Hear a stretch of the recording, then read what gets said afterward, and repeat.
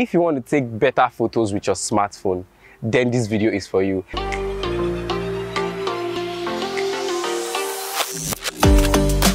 So the first tip we'll be talking about is lighting. So everything about photography is lighting, and if you want to get good pictures, you have to always make sure that your subject is facing the source of light. The image by the left, she's backing the sun, and the image by the right, she's facing the sun.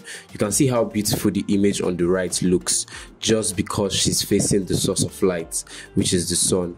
So always make sure your subject is facing the source of light. The second tip is to manually control your exposure and your focus.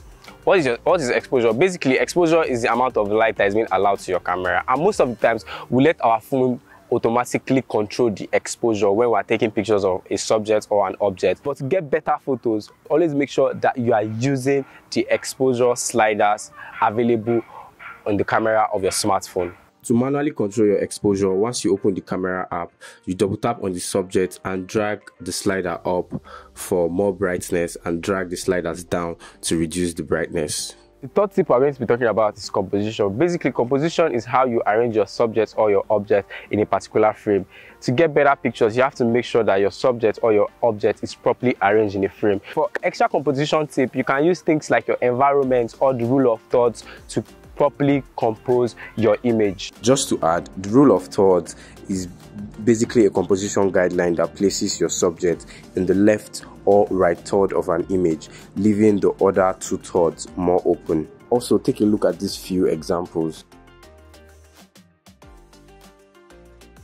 The fourth tip I'll be talking about is always keep your hands steady. You don't want to take photos that will end up looking blurry or shaky. So try as much as you can to keep your hands steady. If you find yourself in an uncomfortable situation, you can try placing your phone on a tripod. The last tip I'll be talking about in this video is always edit your photos. Now, for smartphone photography, there are apps available for you to edit your photos on your smartphone. Apps like Lightroom, Snapseed, and Pixar. If you want your photos to look better, then you have to always edit them. So I'm just going to be doing some little image edits here on Snapseed with this image. So once you open your image on Snapseed, you go to Tools, you go to Tune Image, and so for Tune Image, you have things like brightness, contrast, saturation, ambience, highlights, shadows, and warmth.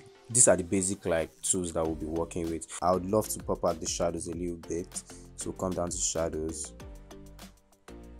So once you select anything you want to work with, once you move it to the right, that's like a plus on that tool. Let's say, for example, we're working on the shadows. Once I move it to the right, I'm adding more shadows. Once I move it to the left, I'm decreasing more shadows. So it's very easy. So we want more shadows just to pop out darker part of the image, like you can see in her neck and her face. So just pop it out a little bit. Go to highlight, drop down the highlight a little bit.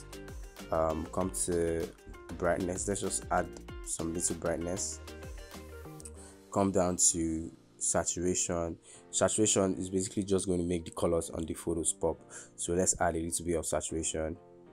You can see the colors are popping. Let's go to ambience. Ambience is going to handle the colors in the environment. That's why it's called ambience. So it's just, so once we add it, add it, it's going to just make the image pop. You can see the colors are popping. The image is looking better than before. I think that's all. Let's add a little bit of warmth. Always make sure that when it comes to photo editing, always try as much as you can to keep it simple. This tool up here, you can touch it to see the before.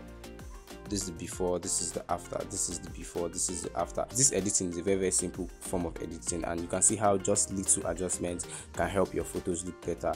You can also there are also some amazing tools here that you could use to do amazing stuff as well. One of my favorites here is the vintage tool. If you want your image to have this vintage feel, so you can make use of the vintage tool to have, so you just tap. There are a lot of amazing vintage presets for you here.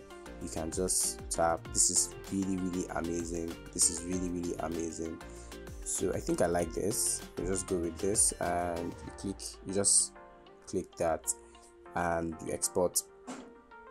So yeah, simple. So you can see the before. Also, I want to say a big shout out to this model, Vivian. I'm going to leave a link to her Instagram on the description below. We've come to the end of this video. If you find any of these tips helpful, kindly hit the subscribe button, leave a comment below, and I'll see you in the next video.